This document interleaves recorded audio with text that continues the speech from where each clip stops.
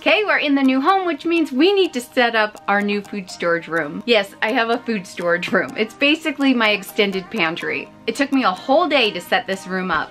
As I take you along setting up this room, I'm gonna be throwing in a ton of tips for you. You could do this with any space that you have. Aprons on, let's go. The pantry that I have in this house, which you'll see real soon, it is a smaller pantry, so I'm definitely using this as my extended pantry. Not everything that I had in the last house is going to fit into my new pantry. Yes, this room is being used as my extended pantry, but it's also a storage room. I have an area for all my bulk kitchen items. The closet is holding crafts and all our paper goods. Probably will end up housing some games. One wall I do have 2 freezers on. I'm bringing more shelves in here to house more of our things. But on this wall is where I am setting up all our canned goods, the bulk of our short-term pantry. I do have some built-in shelves behind these shelves. It was very convenient when we found this room, but we knew that those shelves weren't going to be something very accessible because we knew that we were gonna put these shelves here. But we have a lot of freeze-dried and dehydrated food that we get from different companies like Agassiz Farms and Thrive. So we decided to put those cans on these shelves behind this. We could still see them, we could still utilize them. I have them all inventoried so I know what we have. So if I need to use the freeze-dried or dehydrated now, I could just go and reach in. So I tried to set this up like my last food storage room because it's so like muscle memory. I know where to go, but I did change up a little bit. I decided that on the end, we were gonna start with all our canned beans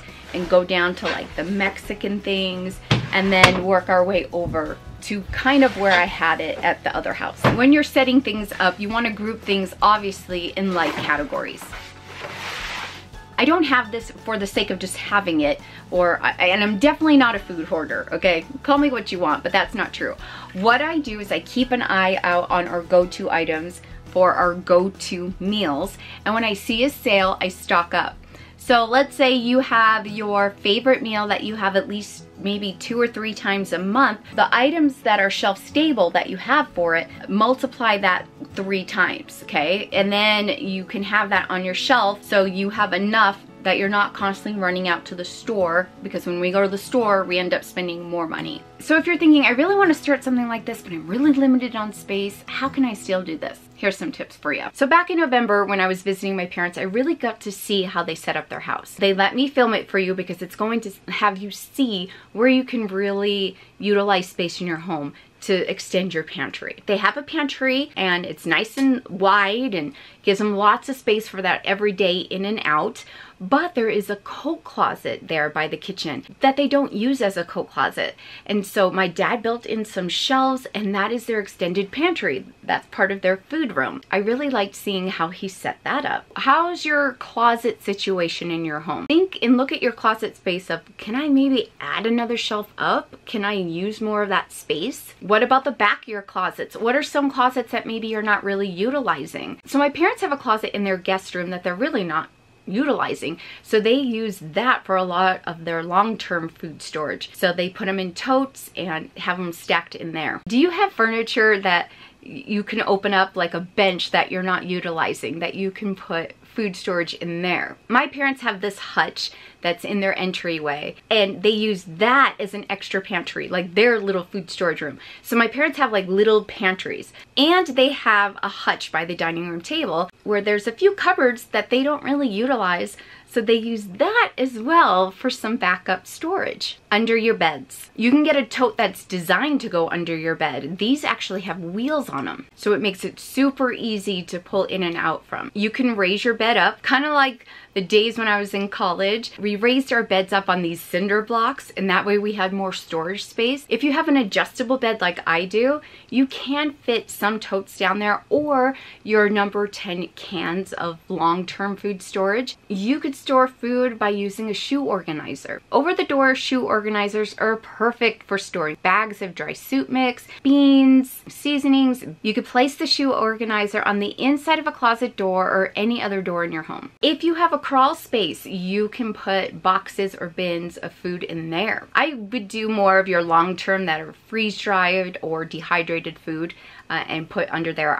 We have a crawl space here in our new home, and that's where we're gonna put all our buckets. We have lots of buckets of grain, milk, beans, rice, oatmeal.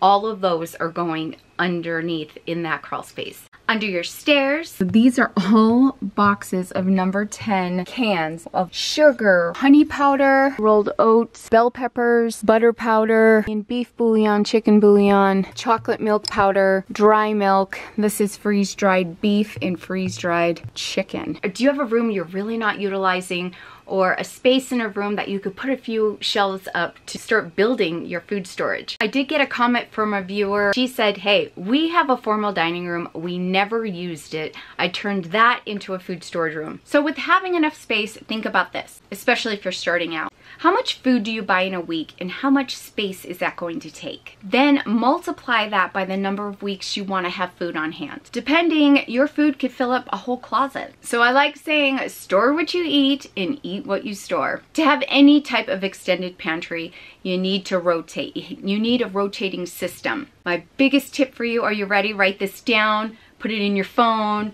write it on your mirror, is first in, first out. You could date the cans, you can date the sections. Sometimes I'll write on the cardboard boxes that I have them in, but what I do is I look at the date on the cans, make sure that the closest date is up front, the further date in the back. These mushrooms I got at a different store than the other ones, and they have a different date of the year 2025. These are sweet potatoes, yams. Just gonna make sure I watch the date. I got these on a Thanksgiving sale, 23. This goes up here. And you guys, just because it says 22 or 23, you have a few years on these cans. All right, so the rest say 24. So the 23 one is up front. And then I have olives. These are 26. I checked out my dad's extended pantry, and he writes on every can. I think it's just easier and not straining on the eyes, but it's not a bad idea, but I'm not gonna do that. I'll write on the box, but yeah, I've got too much going on here. Rotating your pantry gives you the chance to do regular inventories as well. It's very easy to forget what you have on hand and what you haven't looked at in a month or longer. Keep an inventory either on your phone or in your planner or a notebook of all the items that you have on your shelf. This is the #1 thing for meal planning, okay? I teach how to shop your shelves, and you're gonna shop here where you're buying things on sale. I have lots of videos on that. I'll leave it down below for you. But it also helps you to not overbuy. You see what you already have. And if you're not going through things fast enough, you don't have to pick up that same go-to item again. You can wait a little bit. I recently posted a video on how to organize your freezers, and in there I talked about labeling. You can either label the shelves or the bins.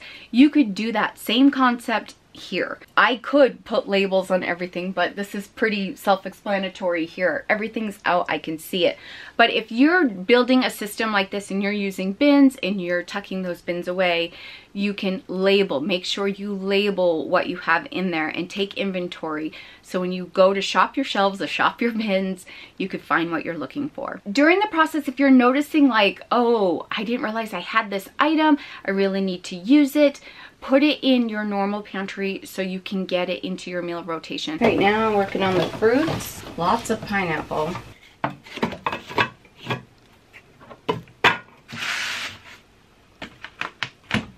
And this one is like random fruits, so like cranberry sauce.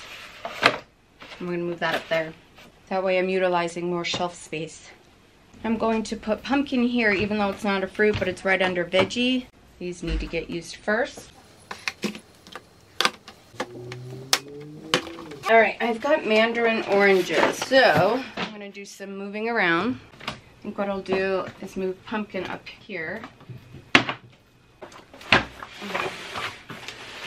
So for this shelf, it'll be the canned proteins like canned chicken, canned beef, canned pork. I have canned turkey, canned ham, Spam, and then I have tuna fish and clams and shrimp that I'm gonna try to work just on this shelf. Here is where not to store your food. The garage. Temperature fluctuates way too much, especially in the summer seasons. This is also a bad location unless you keep it closed and the temperature is consistent, which is very not likely, so I would not recommend that.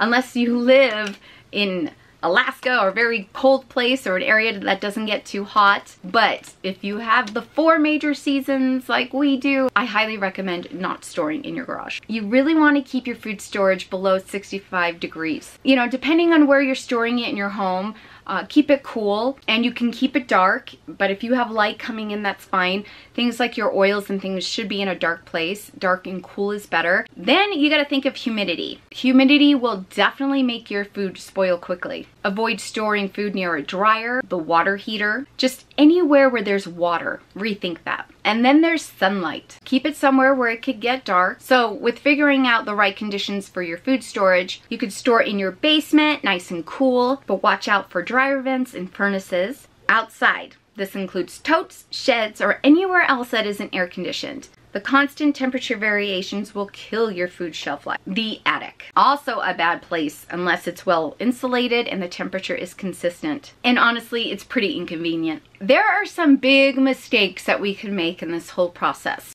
1, buying food and forgetting about it. Just because you bought a bunch of food, shoved it in a closet, under the bed, doesn't mean that you're prepared. Buying huge quantities of food you've never even tried. I talk about this a lot, especially if you're a couponer or see a sale on something and you just start buying a ton of it. If your family really doesn't eat it, you shouldn't be stocking up on it. It will sit on your shelf. Here's an example. We tested out buying some canned potatoes. We're not big fans. So this is part of the bunch that I bought a couple of years ago. We're still going through these. I'm not wasting these. So we throw them into soups and stews. They're not our favorite. So this is something I'm not going to be constantly buying or having on our shelves.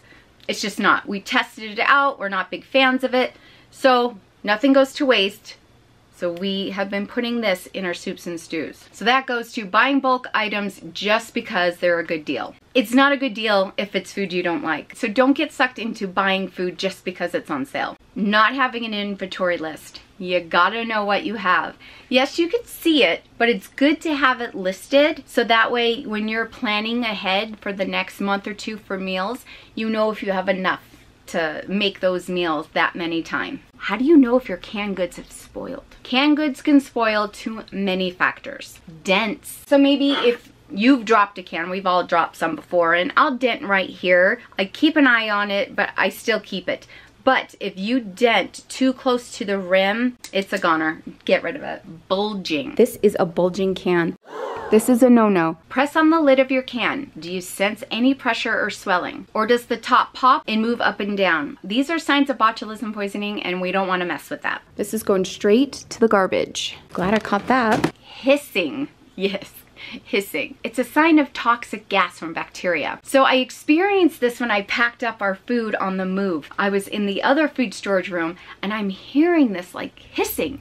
And I'm like, what is that? So I'm like listening around. There was a can of carrots actually that was hissing. I'm like, oh my gosh, what is happening? So I picked it up, threw it away. I wasn't even going to mess with that. So if you hear hissing, find the source, get rid of it. You're going to look for corrosion. Check out all your cans. In this box here, there is a can that is not doing well. So always check your canned goods for dents. Make sure the lids are sealed good, no dents near them. That way you get the best storage life, but that is scary. Store your cans off the ground. Leaving your food on the ground exposes them to condensation, floods, and temperature changes. Shelves are your friend. We actually got these at Home Depot. They're really easy to adjust and change around. Either way you go, up or down, you can adjust the levels of your shelves. And it's really easy to get out. We use a rubber mallet and just pop them up out of the little spots here. You bang on them and they come out. It's so easy. Gosh, we've gone through, this is our fourth food storage room. Taking these up and down. We've had them for years and we found them at Home Depot and they work great. But I've seen shelving at so many places. I've seen shelving at Costco recently, Sam's Club. Follow me on Instagram. I'll let you know when I'm seeing some good deals at the stores that are pretty common here in America. In the comments, no matter when you're watching this video, leave down below what you're finding and what area you're in. So this will help everybody out. Down at the bottom here, I store food in food grade buckets. So this is where I keep all our pastas. And then for right now, I have a lot of our bulk storage, extra kitchen items in these crates for right now. But that's how I'm utilizing between the shelf and the floor. Well, it is done. Like I said, it took a day. Things could switch up, just depending, but it's done, thank gosh. Now it makes meal planning and cooking a lot easier. If you want to go further into how to build a 2-week, 1-month, 3 to 6 month rotating pantry, click on these videos I have for you. There's so much information in them. They're jam-packed. You could do this on any budget with any space. I hope this motivated you. Leave your tips and tricks down below and check out, again, these videos I have for you. I'll meet you over there. Thanks for joining me today. Bye.